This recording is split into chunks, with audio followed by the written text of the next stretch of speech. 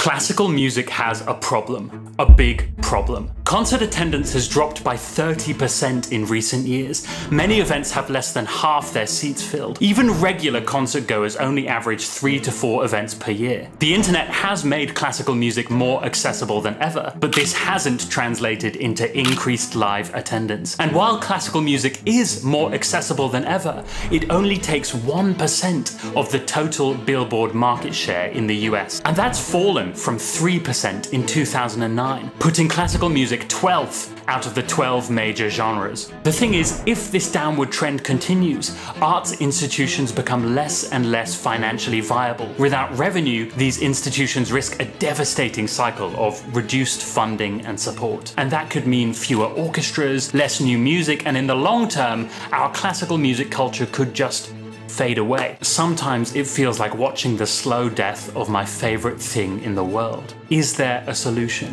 I've uncovered several groundbreaking strategies, many of them from industry professionals in the trenches, that could turn the tides for this incredible art form. I'm going to show you a radical plan to save classical music. I went to a concert recently where there were about 100 school kids in attendance, and many of them happened to be from my old high school. The repertoire was Shostakovich's Ninth Symphony, which, to be honest, is not the most straightforward piece for newcomers. The concert was masterfully played by a world-class orchestra, but when I approached my old school afterwards to ask how they enjoyed it, the kids looked pale. I found out they didn't even know who Shostakovich was. They didn't know what a symphony was. They didn't know the context or the period of music.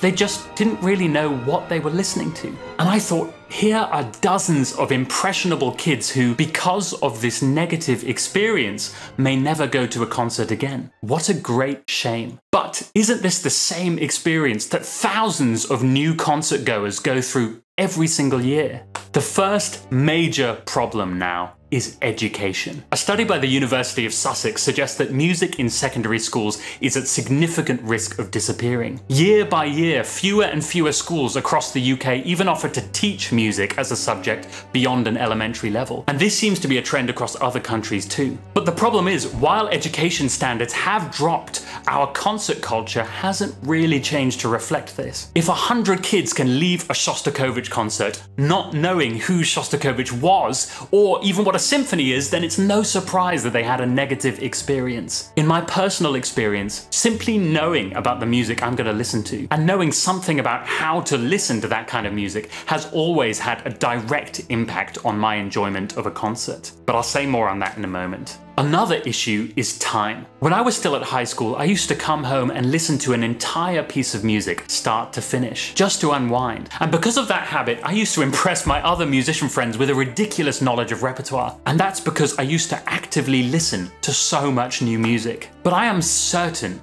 that most of my musical discovery happened between the ages of 15 and 19, because I was the proud owner of a Nokia brick phone. Recently, I realized that I just don't listen like that anymore, and I actually miss it. But I think that the modern rush of endless short-form stimulation is part of the reason. I'm sure that if I were a teenager in today's age, I would never have listened to half as much music. With smartphones and constant access to overstimulation, classical music fights an attention economy which is literally built on the need to get consumers addicted. I don't think anyone would disagree that social media and smartphones have encroached on the way we experience leisure time, and they've made people trend towards bursts of short-form entertainment over longer-form leisure. Classical pieces are typically quite long, but more than that, I found that they're enjoyed best when they're really listened to, rather than just heard in the background. When you sit there and get lost in the tapestry of what the music's trying to say. But the addiction that social media causes means that you're always feeling that anxiety to check your phone, and that stops you from reading a long book or listening to a long piece of music. Then there's recording overwhelm. Years ago, I surveyed a Reddit audience of music lovers, and I asked why they didn't listen to more classical music. A surprising number of people said they were interested, but they were overwhelmed by the sheer number of recordings. Where do they start? And which recording do they choose? We can tell newcomers to go listen to Beethoven's Fifth Symphony, but there's hundreds of recordings of Beethoven's Fifth. It fascinated me that many actually find this choice overwhelming, that there's no definitive version of a piece of music, as there is with, say, a pop album. On that note, I think the technological revolution of switching from CDs to streaming has also had an interesting effect. Streaming does give us more access to music than ever, but there was something about having a CD that actually committed you to listening to the full piece of music. Maybe multiple times. Maybe you'd even read the booklet, learn more about the music, the conductor, the ensemble. For many, that way of listening is no longer the case. Classical music faces an image problem. In the UK, at least, we are fighting a national consciousness where many think of this music as posh,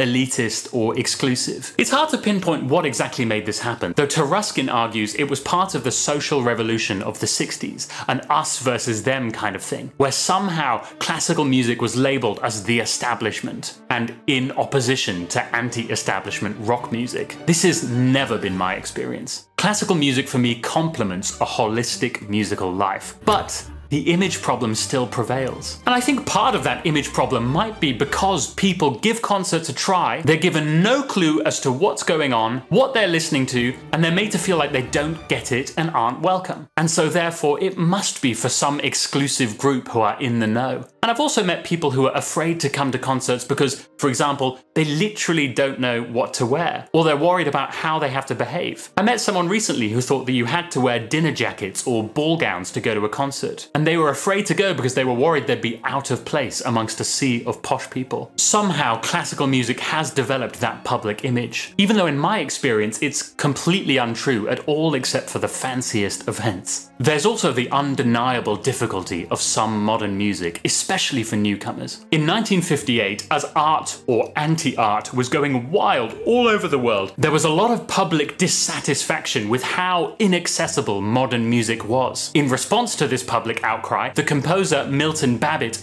wrote the article, "Who cares if you listen?" This attitude, in my opinion, is not a great way to encourage new listeners to come and hear art music. Nor is giving the finger to your audience a great way to foster much excitement about new music. It's possible that that era of musical experimentation may have had quite a lasting impact on the public image of new classical music. So, that's a lot of problems. Let's take a deep breath and talk about some solutions.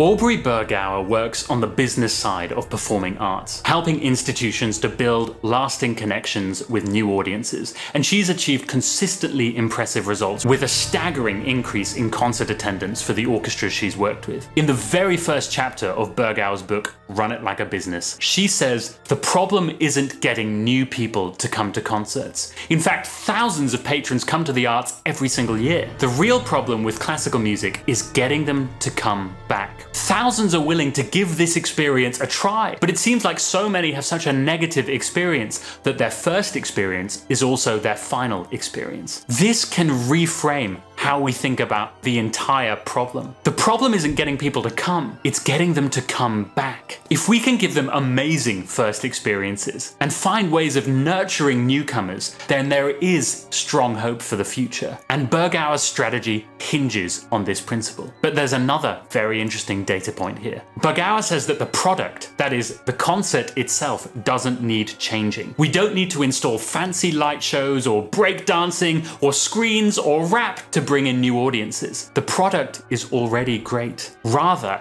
it's the packaging, what goes on beyond the main event, that needs changing. By and large, audience members don't want you to tamper with the core experience of the concert itself. The musical performance is already excellent, and Bergauer says that that's not what's keeping new audience from coming in. The issue is the packaging. So what does that mean, and how do we change that packaging? First comes education. And I mean that literally. Without education, every other initiative is pretty much pointless. But not only education, engaging education. And education is not a matter of dumbing down, but of raising the standards of engagement. We need to level up how we deliver engaging education. And in some institutions, that's already being done, even if inconsistently. One of the best, most engaging concerts I went to last year was The Rite of Spring, played by the Aurora Orchestra at the BBC Proms. And the reason it was so brilliant was because of the packaging. In the first half, the orchestra, the conductor, and 2 actors came on stage,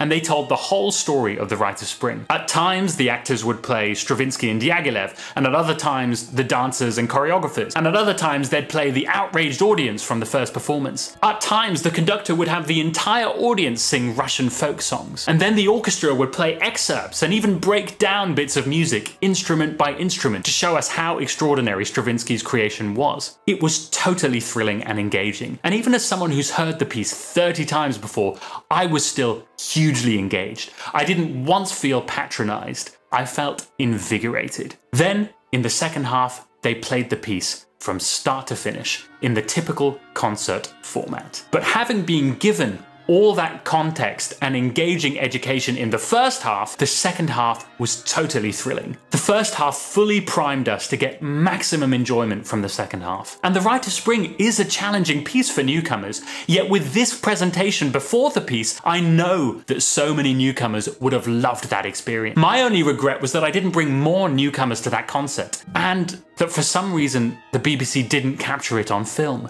In the 60s and 70s, Leonard Bernstein's young people's concerts were immensely popular because they welcomed newcomers and they had an inspiring figure talk about great music before having that music performed. And even if his audience was young, Bernstein did not talk down to them, but rather inspired them and excited them. We need more Bernsteins, more charismatic heroes that are willing to get on stage, enthuse and inspire new audiences without being patronizing. Forget the old-fashioned academic pre-concert talk. Modern students of the social media age need more engagement, and in this sense, the Aurora Orchestra's concert was exemplary. Now, of course, we can't do this with every concert, and we wouldn't want to, but education can go far beyond this. Bergau believes that education can happen in the marketing stage, before tickets are even sold. If you teach people about the music first, in a way that is compelling and exciting, it makes people want to come to a concert. Education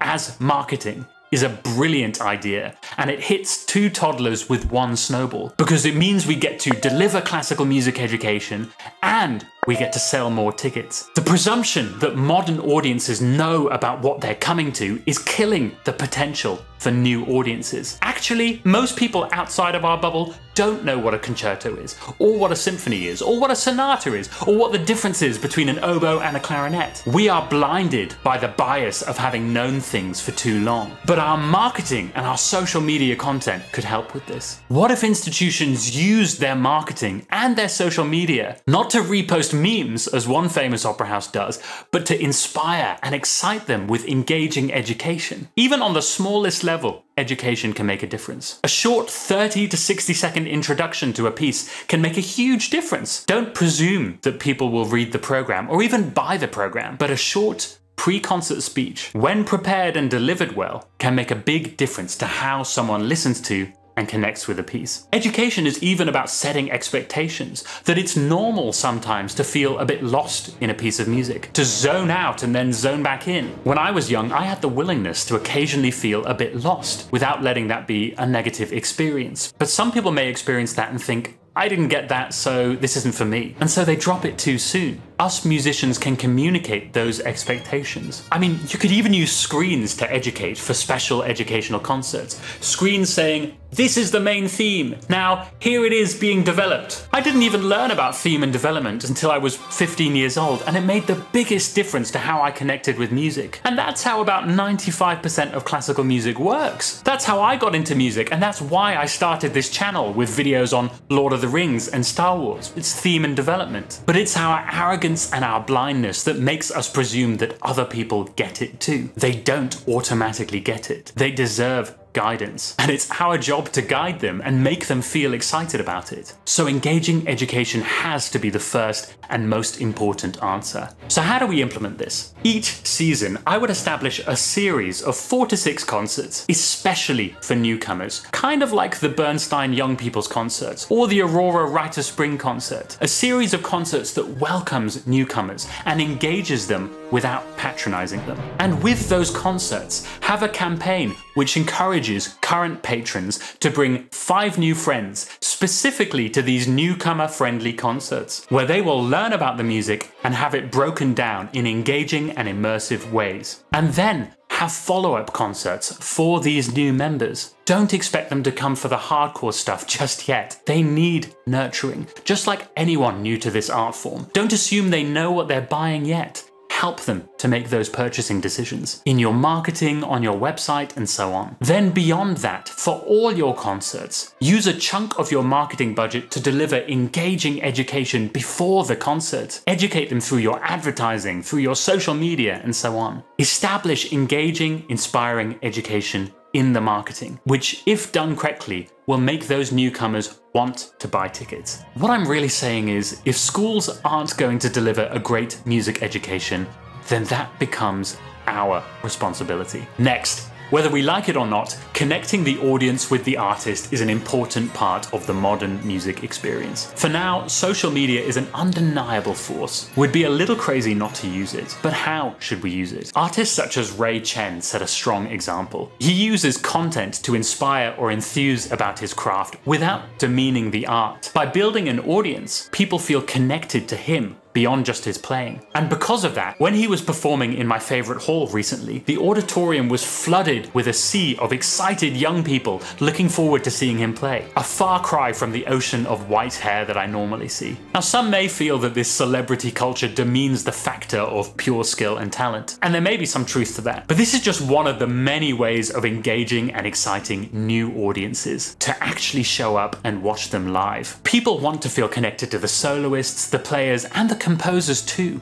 Even just a little bit about their life and what they do on a day-to-day basis can make a huge difference. For those orchestra players who are willing to get on social media, getting to see a day in the life of a cellist or a bassoonist can add so much context, humanity, and excitement to the experience and the anticipation of a concert. And as Bergauer has found, the more you engage with new audiences, actually engage in human ways, the more they show up. In other words, find better ways to make content that engages, educates, and inspires a new generation of people. Now, as for contemporary, modern classical music, there's so much amazing music being written right now. But there's no denying that the Milton Babbitt era took some toll on the general public. That era is mostly in the past, but it still exists in the public's consciousness. So how do we respond to that? Well, I think an attitude of caring about the audience's experience can go a long way. Remembering that you're not just composing for you, but for them, and for the concert event too.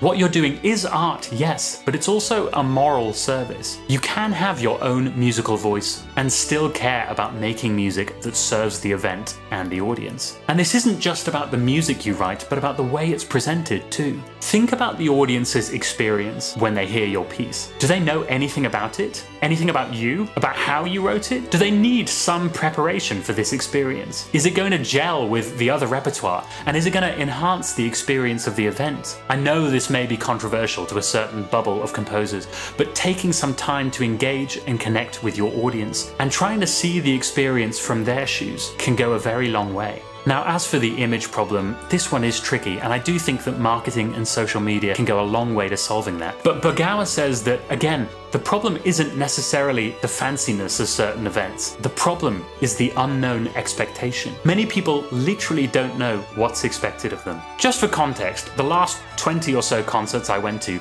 I was wearing jeans, and I did not stand out. I know that some cultures and halls may operate differently, but that's the point. The problem isn't dressing up. People like to dress up sometimes. You need to make the expectation clear.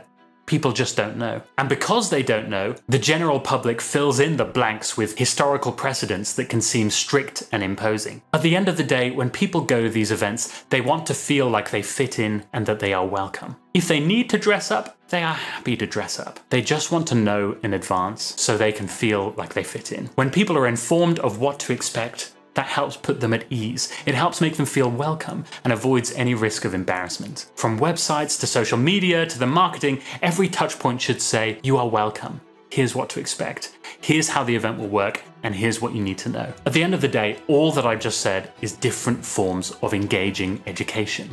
It's something I've tried to achieve on YouTube, one-man army though I may be sometimes, and many other channels are trying to do the same. But if concerts want to sell tickets, then this needs to happen on a far more systemic approach. This is something that champions like Bergauer are doing, but it must happen at a wider scale if we are to help this art form to thrive. We all love the music, but I certainly needed some education and nurturing before I got it, and my life changed forever. So do thousands and thousands of other people. And music does change lives, and they deserve that experience. The plan is simple: engaging education on a widespread scale. In your marketing, in your concert series, in your social media, in your technological innovations. That is what will make all the difference in the world. If you care about this art form, then it is your duty.